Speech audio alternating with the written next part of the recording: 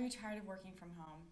I get it. Are you tired of being on Zoom calls all day? I also get that.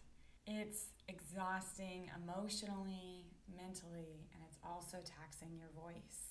I'm hearing from clients all over the place that their voices are just so tired after being in meetings constantly throughout the week. And one thing I'm noticing is that people are having more meetings online just to connect. And those meetings where if those conversations were happening in the workplace, they'd be very, very brief conversations. But because it's online, it's like these little conversations are turning into big meetings and people are on Zoom constantly talking so loud.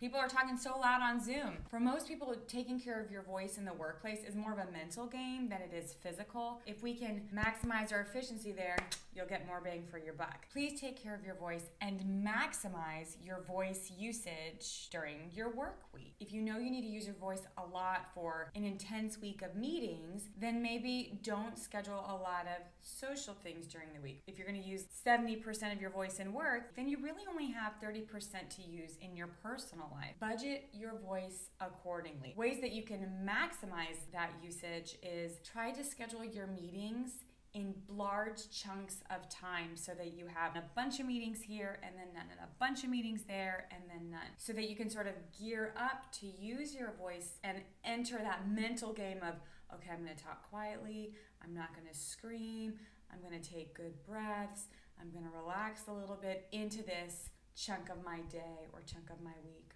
with meetings.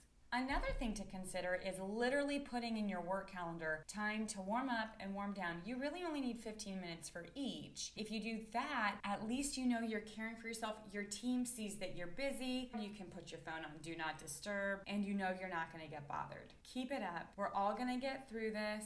Have so much fun taking care of your voice.